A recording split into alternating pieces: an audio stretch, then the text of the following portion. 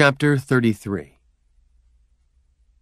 The first form counselor sent to escort me, the same one who had spoken with my father under the cupola, was only a little older than me, 20 domestic years at most.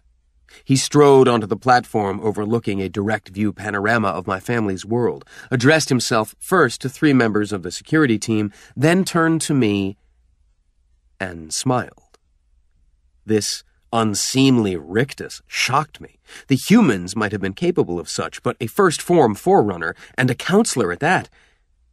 I met his slight bow and chest-touch salute with one of my own, executing it, I must say, with practiced grace. "You are quite a sight, born stellar makes eternal," the counselor said, regarding my, I thought, distorted form with actual admiration. "My name is Splendid Dust of Ancient Suns. My colleagues call me Dust. Is your mutation acceptable?" "It is what it is," I said, a puerile maxim. Again the rictus. I did not like it. "I have expert ancillas who can render you minimal adjustments, cosmetic mostly, but I must say this combination of traits has a distinct attraction." "Combination?" I said. "A scan upon boarding confirms that you neatly combine mental and neurological structures of warrior servants and builders, with a touch of life worker." "That makes sense. It was a life worker who equipped the ship that guided your mutation, and, I understand it, the didact himself who supplied the imprint." I listened and said nothing, judging that here was a forerunner who liked to talk and liked to dominate a room quickly and easily. All at once I had been admired, assessed, addressed in familiar tones, and put in my place, as someone who could use a good adjustment or two. But the didact within me was not easily suppressed. "Which of my patterns derives from a life worker?" "Let's find out." Splendid Dust, I could not bring myself to think of him as mere dust, called up 3 tiny ancillas who hovered behind me on the bridge and prepared to take samples and guide probes. "None of that!" I swung around in some alarm, but Splendid Dust smiled again, then waved them off. "Mysteries and surprises," he said. "We can find out later, when it's appropriate, when you decide. But we are not here to measure or understand you. We are here to transport you to the capital. You have been summoned by the council to testify. What do the didact's memories tell you of Forerunner defenses, past or present?" "Very little for now," I said. "I remember and understand only what the didact would have understood at the time of my mutation." "No doubt your ancilla has informed you the domain is experiencing difficulties." "Yes." "The council has stored a great deal of archival and even accounting material in the domain. Now we can't reliably access any of it.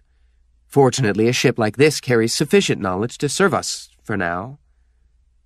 "May I ask a personal question, Counselor?" "Ask away." "Your smile?" "I am part of a new pattern, more natural. Some call it atavistic, but rather than being subjected to many mutations over a matter of centuries, we undergo an economical series of changes over a single domestic year. Our endpoint is less rigid, less distorted and ornamental." "Who's we, Counselor?" "We come from builder families mostly, but a few among us are warrior servants." "Be wary." The didact would of course object to this deviation from tradition. At least I presumed that was the cause of his reaction. Splendid Dust continued. "This leaves us with fewer inherent distortions of both anatomy and mind, fewer prejudices, some say, less imprinted wisdom, as we have fewer mentors. We were in fact supposed to supplement that deficit with studious use of the domain, but that's difficult now. I feel the loss." "How many more mutations will you undergo?" "None," he said. "In a way, I am like you. We are what we are." And he smiled again. In silence, we studied the curve of my family's world. "Will I ever be allowed to return?" I asked after a few moments. "I wouldn't forbid it. Practically, who can say?" I studied him.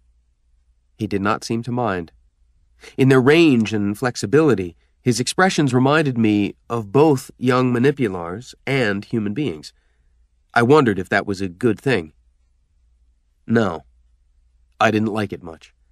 And yet I liked humans, mostly. Then we were shunted out of planetary orbit, and my family's world grew small.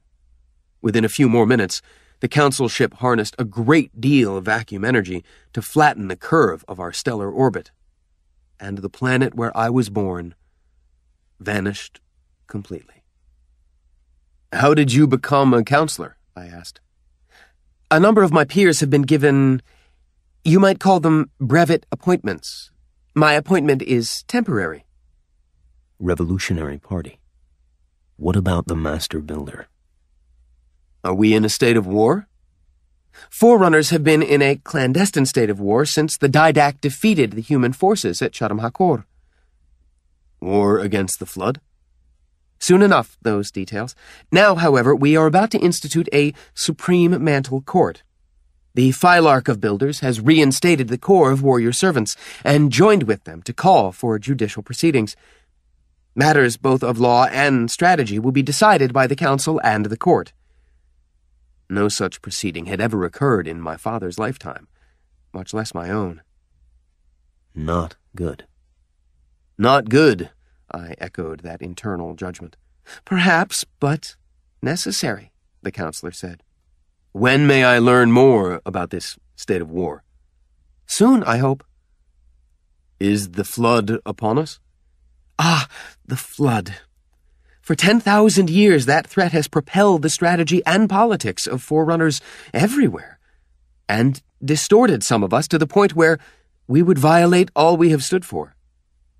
We are now far more aware of what the Flood was and what it has become. Most knowledge gives strength, born stellar. This knowledge, however, has nearly driven us mad, and I'm concerned it may have the same effect on you, with your warrior imprint and all." He afforded me the same focused expression with which I had been scrutinizing him, and then smiled once more. "Why?" I asked. "Because we have been told to give you and your ancilla access to all the information carried in this Council ship. Information withheld from all but a few Forerunners for thousands of years. I myself have only been privy to key parts of it for a few months."